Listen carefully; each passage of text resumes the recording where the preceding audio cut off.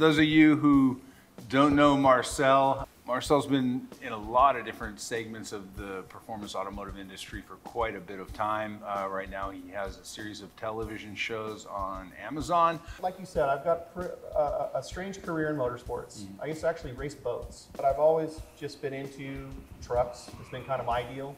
So it's not really a far cry away from this C10 truck that I built recently that is a 410 LS with a 76mm precision turbo.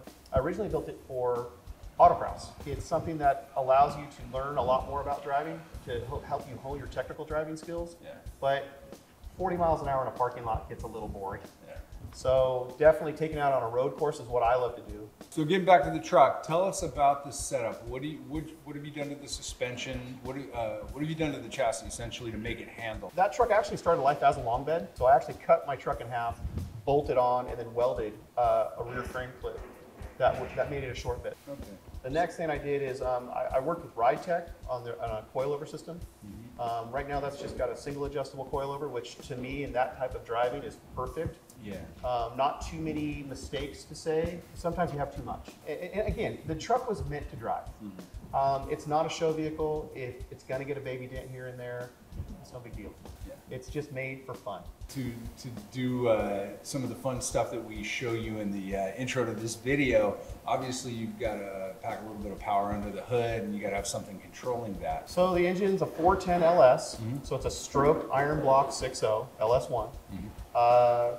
LS3 style heads from Trick Flow. It was built by Peter Guy Racing. So the rest of it too is all business. I mean, the interior is made for safety. I have Mastercraft racing seats, there's suspension seats. It's not just a cruiser.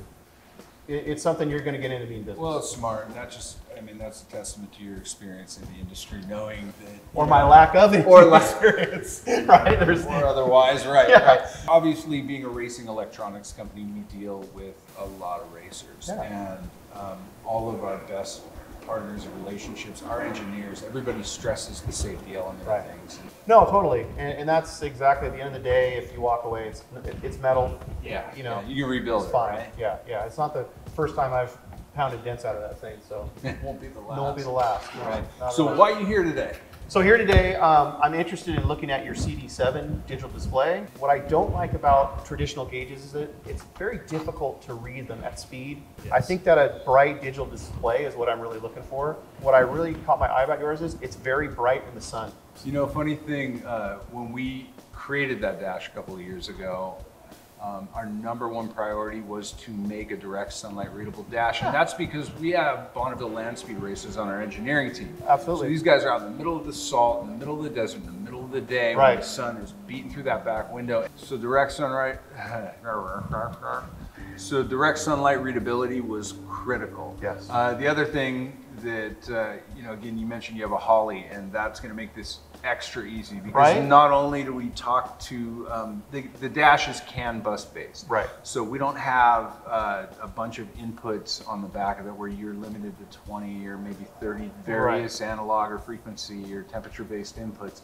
What we do is we bring all the data in over CAN bus, and as you know, Holly Dominator outputs on a CAN bus. Correct. And we not only are able to import that data into the dash and configure it, but we make a plug-and-play cable. I know. So you don't even have to make your own cable to do this. We're going to be able to connect to the CAN 2 or one of the CAN inputs. We have 2 on the back of the dash. Perfect. And then we will connect the other side to the CAN output on the Holly Dominator. Okay. We're going to give it power and ground and go into the software. It's going to be like maybe a 5-10 minute installation of you know, making the connection. Right. Yeah. Get it mounted up, and we'll make the connection. Pop the software in and show you how to configure everything. Nice. All right. Okay, let's do it. All about it.